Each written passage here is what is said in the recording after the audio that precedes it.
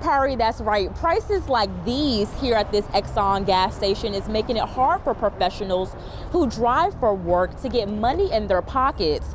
But as they live with these prices, they're trying to cut down on costs but keep operations going. Small businesses that rely on gas to fuel their services say they are feeling the pain at the pump. We're getting hammered on fuel surcharges. We're paying anywhere between $75 and $150 more per week. Dominion floor covering has been serving the community for more than 3 decades, but Velarde says he has now had to cut back on his services. We try to keep most of our business on the peninsula and the south side, whereas before we went anywhere from the Outer Banks to Richmond. With close to 10 delivery drivers, Velarde says his drivers sometimes have to use their own vehicles to make deliveries, leading him to make some necessary changes for his drivers along the way. We supplement their income with an increase, like a subsidy, to offset the cost of gas.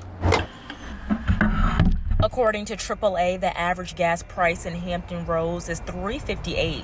However, some stations are selling them as high as $3.99.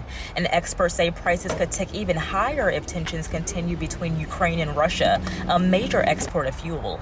And rising gas prices mean rising delivery costs for business owners like Velarde. It's insane. It's gone up about 10%. Meanwhile, Gary Logan, a Uber Eats and DoorDash driver, spends up to 8 hours a day delivering food. But the majority of his funds recently are going straight in the tank. And then tips, they're not increasing, right? They're going at the same rate as before gas went up. So, you know, it's difficult there. Causing him to calculate how far away he is, how long it's going to take to get there, and is it worth him going 15 minutes away to make deliveries? I'm going to look into Uber Eats or DoorDash paying us for mileage. I mean, we're providing the service to them, right? Getting the food to the people. If you're looking for ways to save, we have a story up on our website on how you can save at the pump. In Newport News, Kelsey Jones, News 3.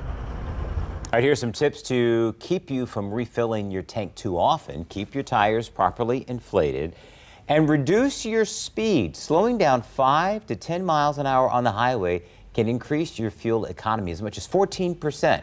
Plus, make sure you're not hauling around any extra weight in your vehicle that you're not using. And lastly, shop around. AAA suggests that you compare gas prices around the region before you let your tank go to E. And we've actually already done that for you. Right now, the highest gas prices in our area can be found at Virginia Beach. Prices at the pump there are averaging about $3.73 per gallon. That's higher than the state of Virginia average at $3.71. For the cheapest prices, check out Suffolk. AAA is reporting their gas prices at about $3.67.